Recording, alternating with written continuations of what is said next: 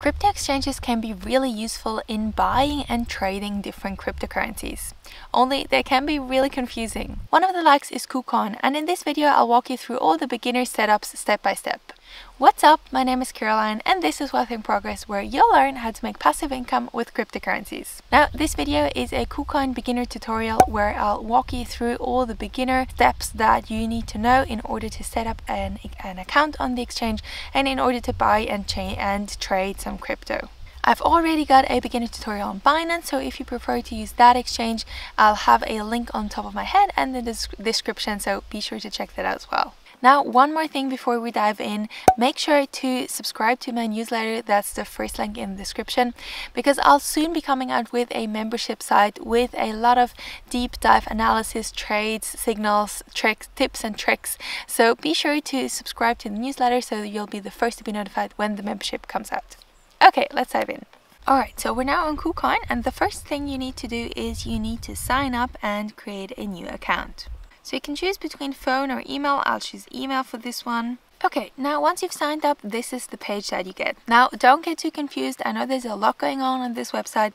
I'll just stick to the basics. There are a lot of things that you probably won't need as a beginner, or that I don't even need, and I've been in crypto for a while. So we'll just stick to the basics, and the rest of it you can basically forget for the moment.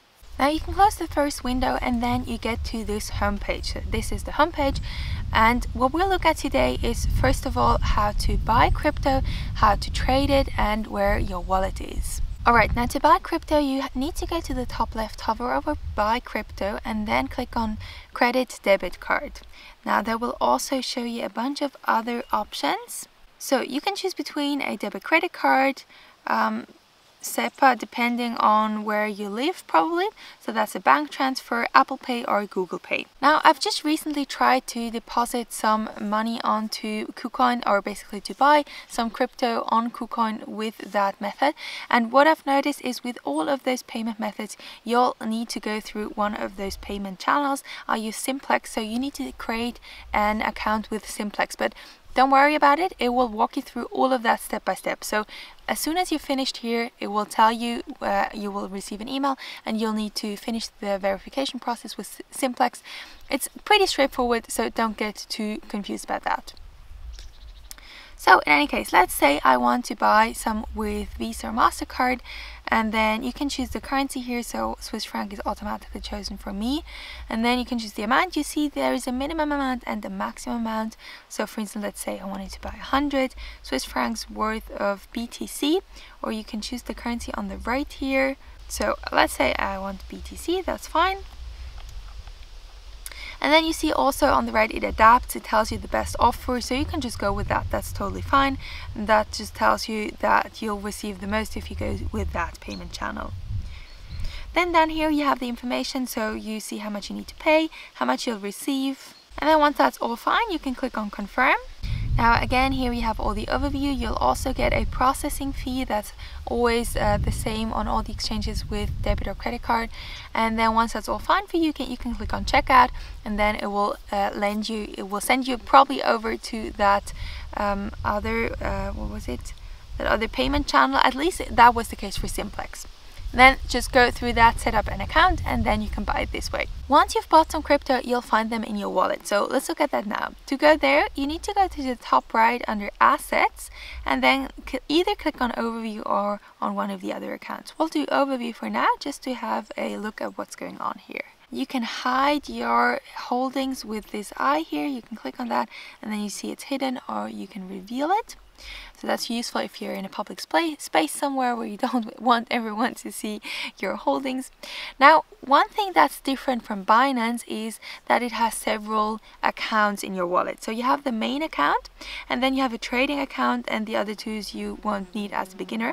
So just focus on those two. And that's a bit interesting, so you just need to get the concept, then it's pretty simple, but you just need to understand it. So what happens is if you buy some crypto with a debit credit card or another method, then it will end up in your main account. And the same happens if you send some over, or if you want to send some coins from your KuCoin account to another wallet, that happens on the main account. Now, if you want to trade crypto, so for instance, let's say you bought BTC and now you want Ethereum instead, you first need to transfer it into your trading account. Alright, so let's quickly look at that. We'll look at the main account first. You can click on that. Now, I don't have any holdings in here, but if I had, it would show up in here. And what you can do, so for instance, let's say you want to trade now. In that case, you need to click on transfer. And then you see it's automatically selected. You need to go from main account to trading account. Then you select the coin and the amount and click confirm. And then it goes over to the trading account. Very straightforward. Now you can do the same in the reverse order. If you want to send some coins out, for instance, then you would do the same from the trading account to the main account. So you can see on top you have the overview here. So we're in the main account now. We can just click on trading account to get to the other one, and then we could do the same. So you can see here we have only two options. One is trade and one is transfer, whereas in the main account we also have the options to deposit and withdraw. Alright, now what we're gonna look at next is how to trade crypto. So that's what I've mentioned earlier. You need to transfer, with this button, you need to transfer your holdings from the main account to the trading account so that they're in here. And then once they're in there, you're ready to trade. In order to do that, you need to click on the top, hover over trade, and then click on spot trading. So again, this might look a bit confusing if you're trading for the first time or if you're into crypto or an exchange for the first time. But I'll quickly walk you through the basics. It's really not that difficult once you know what's going on. So first of all, on the top left, you have the trading pair. So you can click on that and then you can choose what you want to trade. So for instance, let's say I want to trade BTC and Ethereum. And then you can actually go to the left and then click the first part of the pair if you find it. Otherwise, put it in the search bar. So I clicked on BTC and now you see ETH BTC. So that's the trading pair that I want. So we'll click on that. And now you have the chart. So that's basically the candlesticks that tells you what's been going on. I have it on the hourly now. You could change that to the daily or to any other time frame that you like. And then it also has the volume automatically selected, plus a few moving averages. So that's just the basics that is already pre-selected. If you'd like to add some other indicators, you can click on this button, this icon here, and then just choose the indicator that you like. I particularly like to use the Bollinger Bands, so I usually have them included as well. However, I don't really like the design in KuCoin, so I prefer to do that on Binance or TradingView, but you can add it if you want. Now on the right you have the order book, so you don't really need that, but it's just nice to know. So you can see these are the sell orders and these are the buy orders. Now right now it tells me to set a trading password, so we'll quickly do that first because otherwise we can't trade. Alright, now first of all you need to get an email verification, so you need to click send code and then paste that code in here. Okay, that's fine. So now you can just enter your own 6-digit code that you would like to have as your trading password. You'll need to enter that every time you want to make a trade, so be sure that is something that you can remember. Okay, wonderful. So we've set that. Now we can go back to the trading site. And now you can see it already asked me to input my 6-digit trading password, so we'll do that now. Okay, and now I have the option to trade. So we'll go back to my BTC ETH pair. Okay, so what I wanted to say is the order book is relevant in terms of limit orders. So if you wanted, for instance, let's say I wanted to buy ETH with BTC, then I need to enter the BTC price.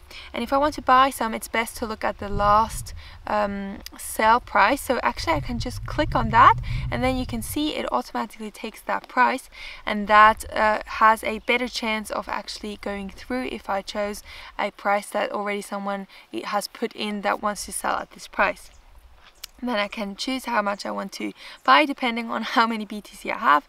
So for instance, let's say I wanted to buy 1 ETH, and then you would simply have to click on buy ETH. Now right now I don't have any holdings, so that won't work. Now the same goes the other way around. So if I want to sell some ETH and want to get BTC instead, I can simply click on the last buy order here. I can click on that and then it automatically takes it here, and again I can do the same thing. Now the thing with limit orders is sometimes they won't go through even if you choose that, because it moves very quickly. As you can see, the order book is always moving. So if you just want to make a quick trade, it's actually better to do market. So you can choose that here, and then just chooses the best market price, and that just guarantees that the trade will actually go through once you do it. So you need to calculate how much BTC your ETH that you want to buy is worth, and then you enter that in here and click on buy. Once you've placed an order, you'll find that under open orders as long as it's open, and then under order history or trade history once the trade has gone through. So that's essentially everything you need to know for the trading platform on these exchanges. That's all I ever use. I don't do any leverage trading or any futures or anything more complicated, and I highly advise not to do that as a beginner.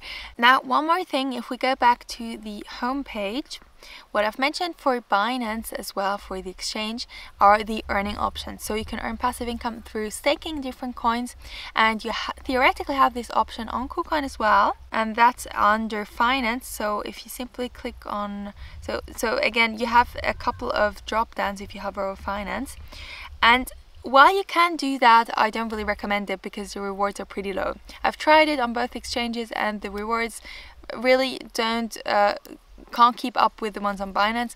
So if you want to have a very simple staking options and earn some extra income on your coins, I have a couple of videos on that to do that on Binance. I'll leave them on top of my head and in the description, so be sure to check them out as well if you're interested. Alright, now that sums up this KuCoin beginner tutorial. This has been the simple step-by-step guide for all the beginner things that you'll probably need. If you need anything else or if you have any questions, leave a comment down below and I'll get back to you as soon as possible. Also, don't forget to subscribe to my newsletter to be the first to be notified when my membership site comes out. If you like this video, hit the like button down below, share with your friends, and be sure to subscribe. Thanks for watching, and I'll see you in the next video. Bye!